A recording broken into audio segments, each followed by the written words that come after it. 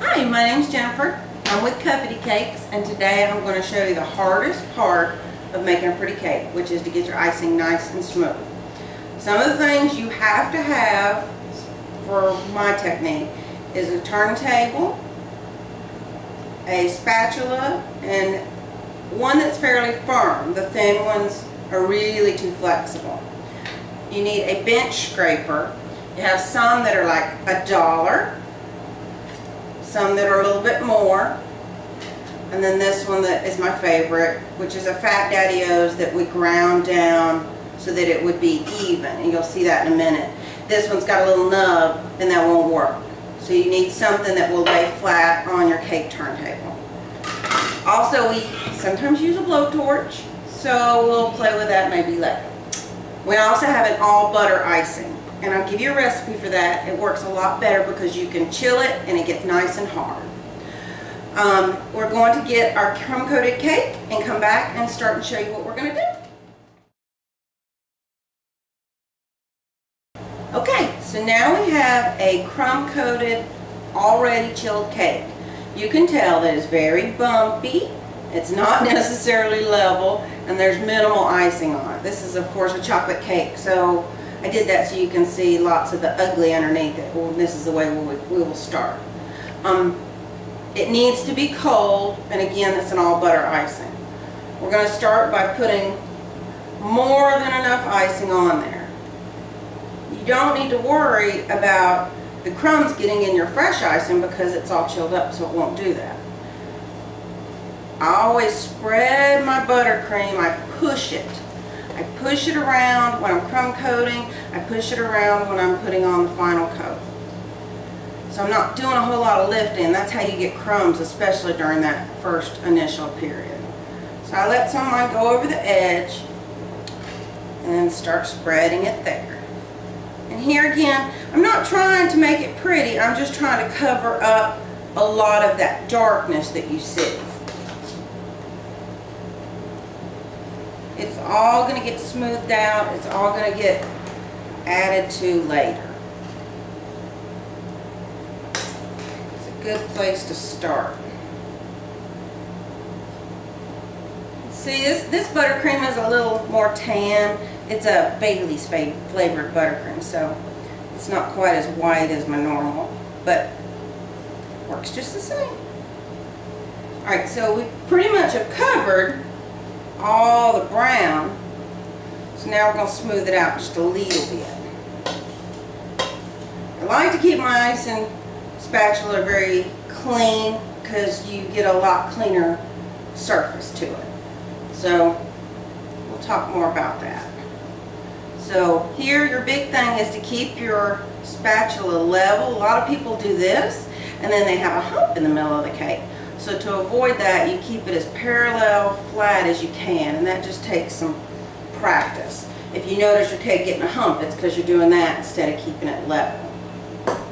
Once you've gone around that top once, I'm going to take my bench scraper and I lay it flat so I get a 90-degree angle. And I press slightly on this so that you can continue to get that 90-degree angle. And you're not trying to make it. I got a ton of extra icing. I'll redeposit it there. You're not trying to make it perfect on this pass. You're just trying to fill up all that bump and where you can see its little fat rolls and all where the layers begin and start. So see, I got kind of a thin spot there.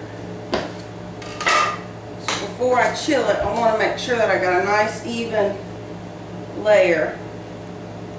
It's even a little thin down there. Sometimes you take too much off. It's okay. I'm going to make a mess. So let's give it one more. Keep it flat on your board. Let's see if you can see a little better. Okay? It's not perfect, but it's your first coat. So, try to get your knife clean. It always helps to have a clean spatula.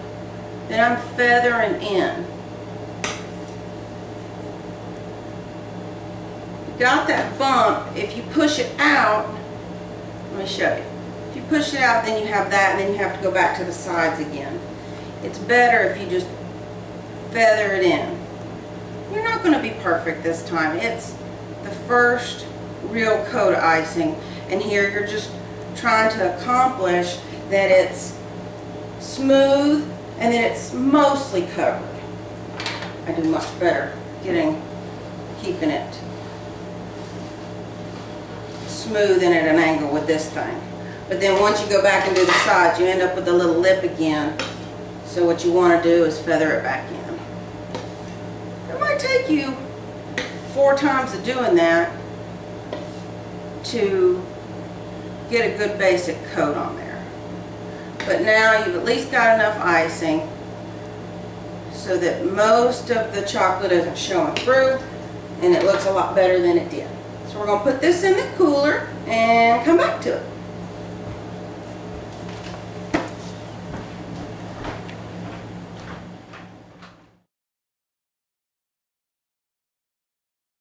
Okay, now we have the cake out. It's been chilled. It's nice and firm. You can tap on it. It's not going anywhere. It's not getting on you. So we're going to put a second coat of icing on. Basically here we're going to just make sure we don't have any dark spots. Here again, push your icing. Push it around. Okay. Spread it on the sides. This time our goal is to make sure we don't have any dark spots showing by the time we get our coat on.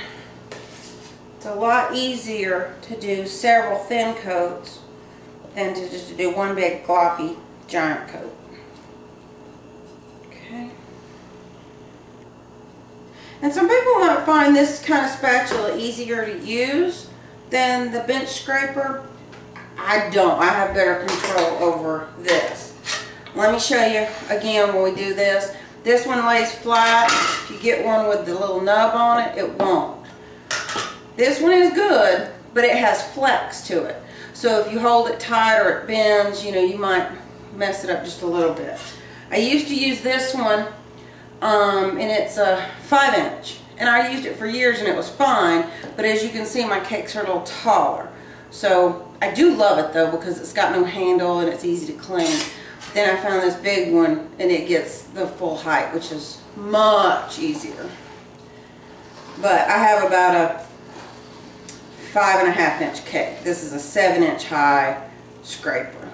Now, if I'm getting spots like that that are not filled in, I can take the icing, the excess, and kind of press harder so that it fills that in with the excess icing that you're scraping off. You're not going to scrape off any of the chilled icing. You're just scraping off what you just put on. So looks pretty good. We do have a little spot down here, and I see a little dark there. So I'm just going to add that. My goal here on the second coat is not to make it totally perfect. It's to make sure everything is covered and not see-through. Then we're going to put it back in the refrigerator and let it cool for another 30 minutes, or you can put it in the freezer for 10 if you've got the space. And then we'll come back and fix some of these little lines. That will be a real easy thing to do. I fight sometimes with this little lip of icing on top there. You know, some people, you feather it in, it still pushes it out. It's easier for me if I get this nice and level. Then when I take it out of the refrigerator, this little lip, I can take a knife, and I'll show you how I'm going to do that in a minute. But we'll put it away and get another one out and show you real quick again.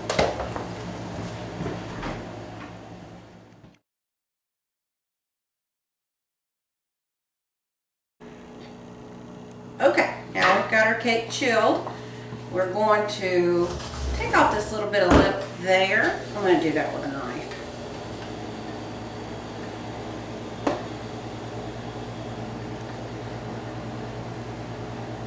Sometimes it's easier that way.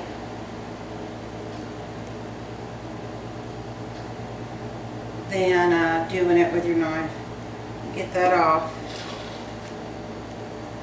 I'll mix that back in with your buttercream because it's cold.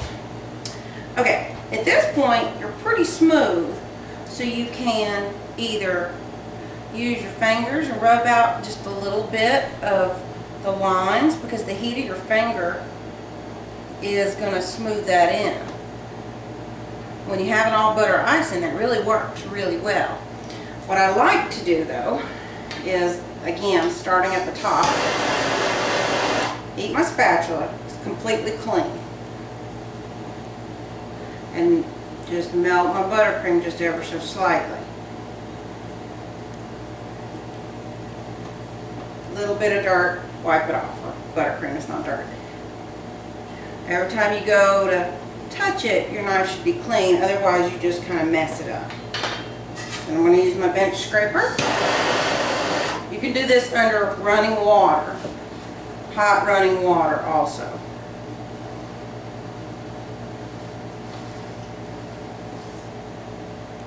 Okay, I got some melted buttercream there. Keep your knife clean.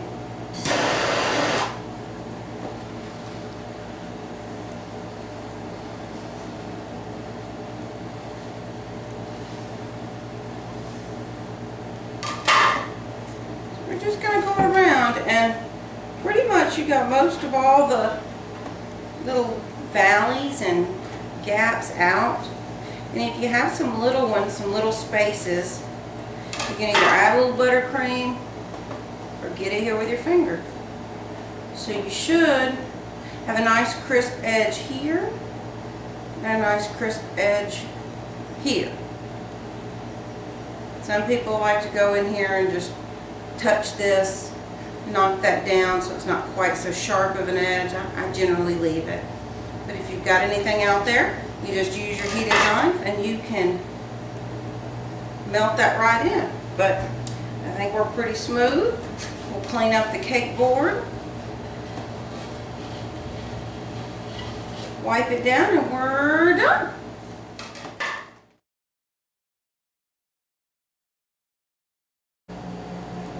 Here's a last look at the cake. You could put on another coat if you wanted to. You could leave it just like this. It's in pretty good shape. If you want to love on it a little bit more, you don't have to keep heating your spatula up.